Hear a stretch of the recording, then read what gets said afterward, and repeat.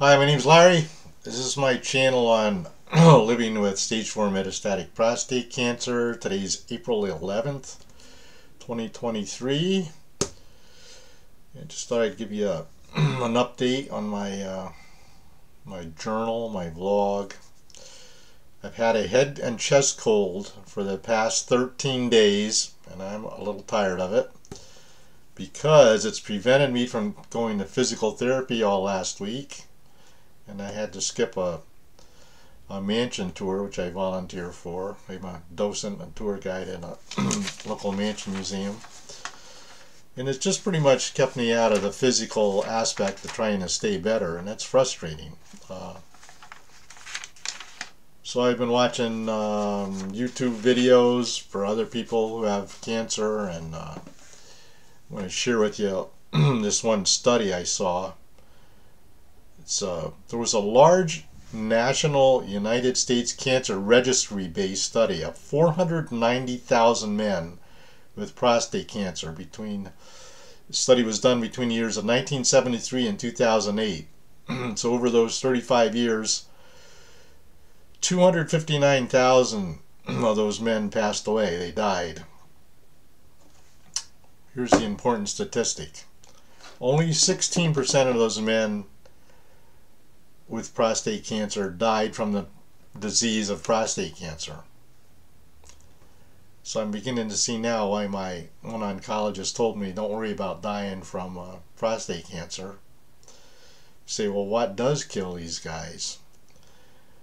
Among the deaths of those men, 70% died of something else, which was the largest contributor is heart disease.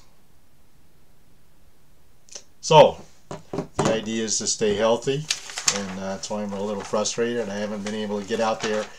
You know, I weighed myself this morning. I was 202 pounds. I was down to like 199. So I'm going backwards. I know, you know, it's a big fight because I have no testosterone in my body. The Lupron is the injections I take are sucking it all out of my body, which is what it's supposed to do because that's what keeps the prostate cancer from growing.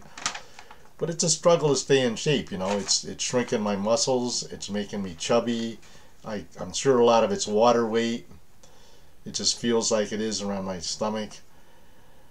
And this chest and head cold is just preventing me. I mean, it's bad enough to have Lupron making me tired, and now I've got this head and chest cold. But anyway, here's my plan. I got a plan. Always have a plan. I'm going to start back walking again. I did start physical therapy yesterday. 3 sessions of that this week. So I'm going to start walking again regularly. I'm going to start at 1.25 miles and work my way up to 3 miles a day, at least 5 days a week. So at least, let's see, that would only be 2.5 hours. I got to get to like 4.5 hours a week.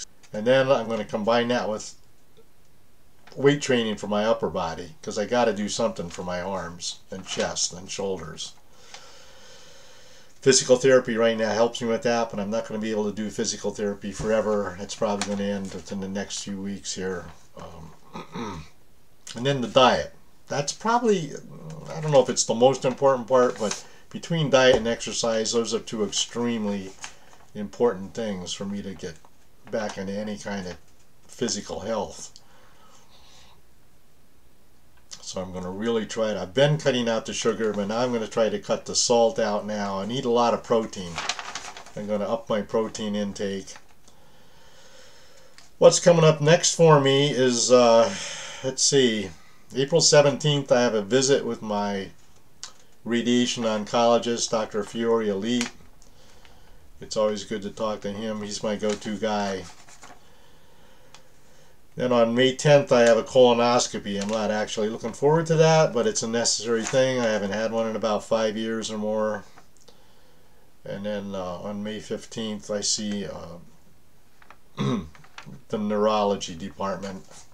I'm going to see the Derek Rockwell, the physician's assistant there, just to follow up on that meningioma removal from my spinal cord. And you know, of all the things, I mean, it sounds like it's really bad news, like this is a bad report, but no, I do have some good news. My feet and legs do have more feeling. The neuropathy is definitely reduced.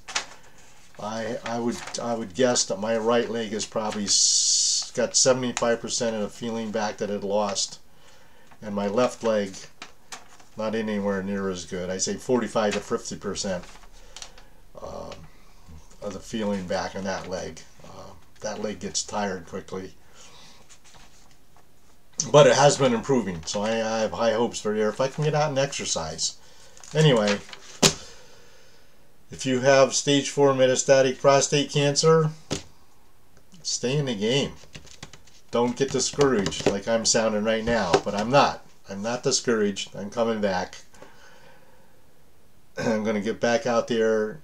The weather's changed up here in northeast Pennsylvania. We're getting some sunshine. We're getting some temperatures in the 60s and 70s.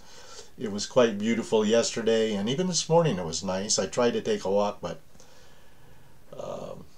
I did take a short walk. It was pretty nice. I planned to walk across the bridge, but that didn't happen because they were doing some maintenance to the bridge. They're getting ready to paint it, so I kind of had